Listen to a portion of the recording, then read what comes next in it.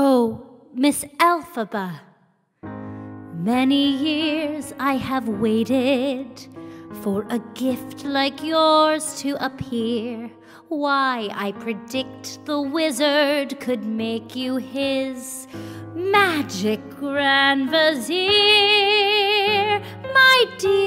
My dear, I'll write at once to the wizard. Tell him of you in advance. With a talent like yours, dear, there is a definite chance.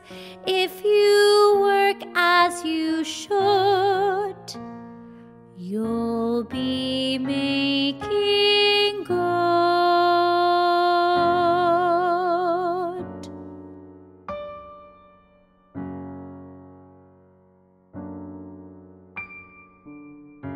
Did that really just happen?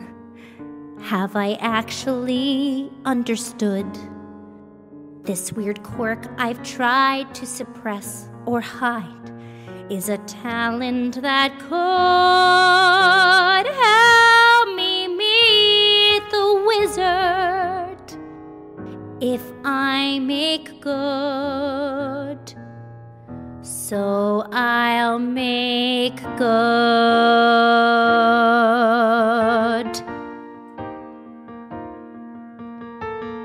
When I meet the wizard, once I prove my worth, and then I'll meet the wizard, what I've waited for since birth. And with all his wizard wisdom, by my looks he won't be blinded. Do you think the wizard is dumb? Or like Munchkin, so small-minded? No. He'll say to me, I see who you truly are, a girl on whom I can rely. And that's how we'll begin, the wizard and I. Once you're with the wizard, your whole life will change. 'Cause once you're with the wizard, no one thinks you're strange. No father is not proud of you.